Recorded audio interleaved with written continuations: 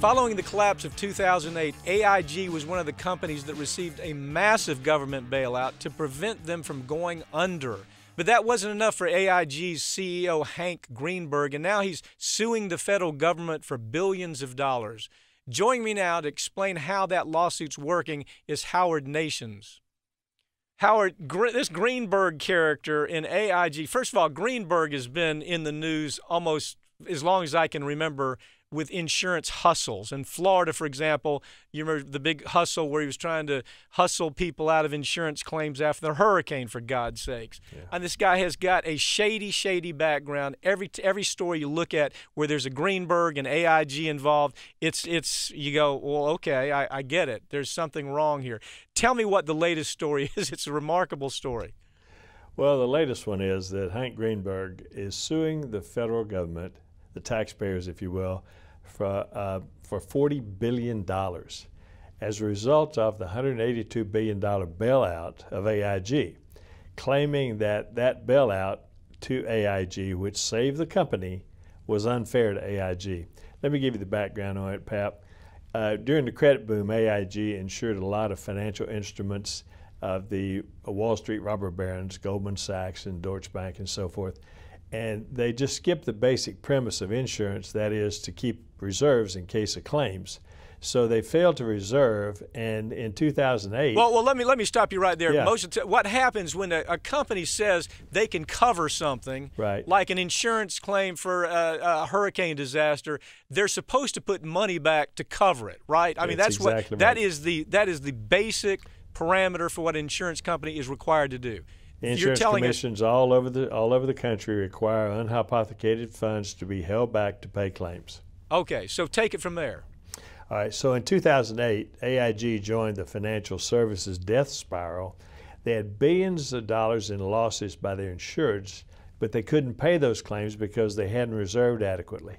They had their credit rating cut, they couldn't raise money, and AIG was functionally bankrupt.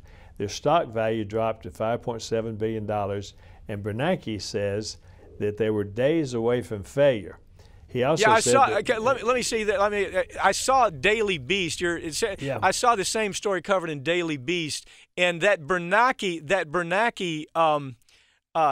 scenario where Bernanke is saying, were these people basically saying, are they brain dead? Don't they say they're going bankrupt?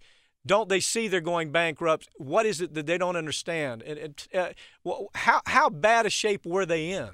Well, he testified. This trial is ongoing right now, Pap. It's going in D.C. right now.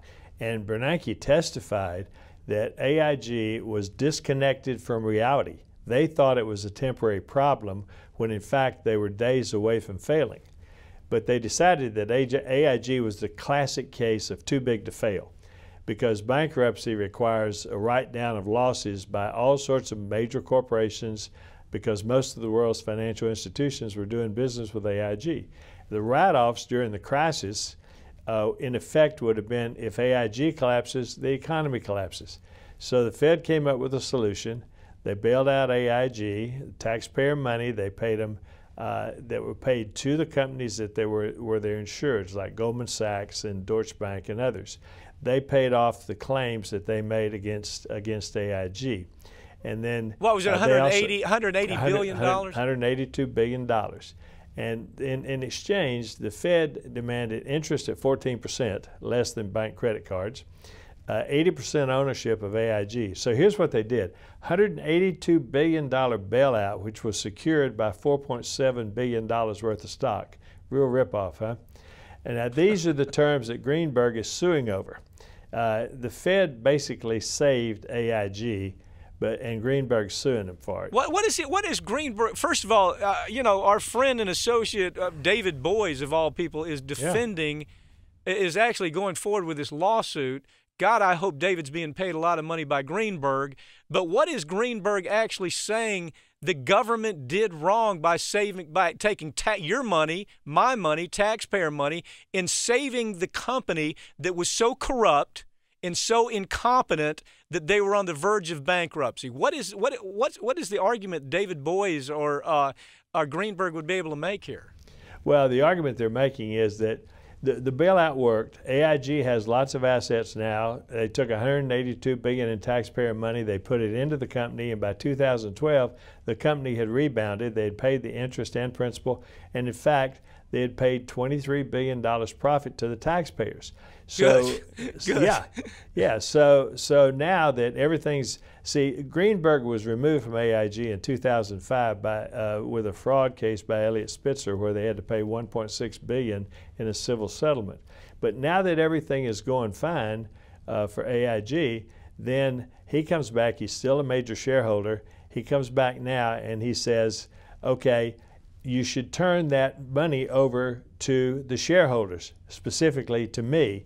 So he's got a $40 billion frivolous lawsuit, and he's got David Boies, who was the attorney for Gore when the Supreme Court appointed Bush president.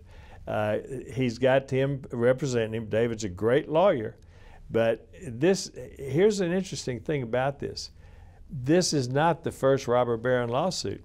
This is one of more than 20 of this type of lawsuits been filed, Pap.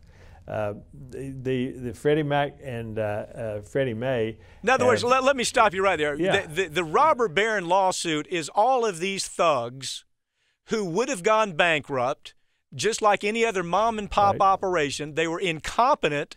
They were criminal. They were stupid in every regard. They ran their company into the ground.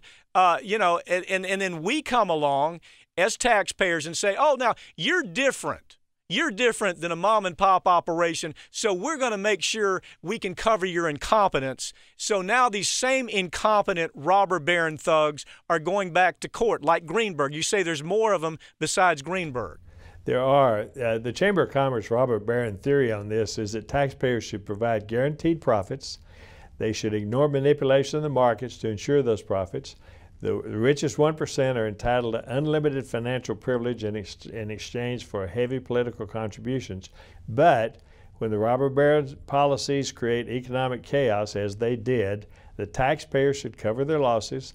And when the economy recovers, taxpayers should transfer the profits to the robber barons after a successful bailout. And you're saying Freddie Mae and Freddie Mac and Fannie Mae did the same thing. Yes, in 2008 there was a complete collapse. They recklessly incurred hundreds of billions of dollars in mortgage debt. They also were on the verge of bankruptcy. They were too big to fail, and because the banks owned, the robber barons owned hundreds of billions of dollars of their bonds. So the taxpayer bailed them out. They put them into conservatorship. They were taken over by the Federal Housing Finance Agency, and the taxpayers paid $188 billion for them. In exchange, they issued preferred stock to Treasury at 10% dividend, but they were on the verge of default in 2012, so Treasury went in and said, okay, from now on, you're paying all your profits to Treasury. The housing market recovered, and they made profit. To date, they've paid $218 billion on $188 billion worth of loans. So now that it's all flourishing and they're profitable, these hedge fund managers went out and bought the Fannie Mae and Freddie Mac stock.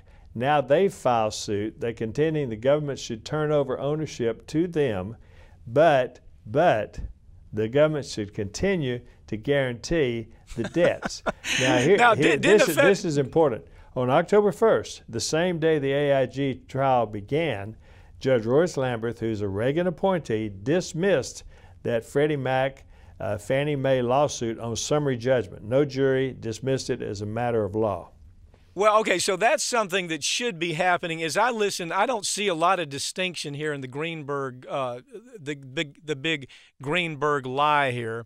But what I find so amazing as I read this story, think of all the publicity that the McDonald's coffee cup, hot coffee, think of all the publicity that got, which was a drop in the bucket. Here we're talking about hundreds of billions of dollars being hustled from the American taxpayer, and the same criminals are coming back to the well now saying, you gave us hundreds of billions of dollars to save us from our own incompetent ignorance. Now we want you to give us more money, and that's barely a story.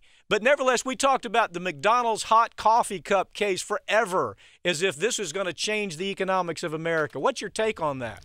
Well, my take is that these are exactly the same people. The Chamber of Commerce, the robber barons, and majorly the insurance companies, of which Greenberg was one of the biggest tort reformers there were, that led the charge on tort reform.